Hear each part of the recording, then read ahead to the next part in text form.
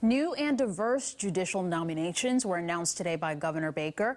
A black woman and a Latino man are among the top 3 picks to fill vacancies in the courts. The nominees for Associate Justices of the District Court are attorneys Michelle Fentress and Robert Harnais.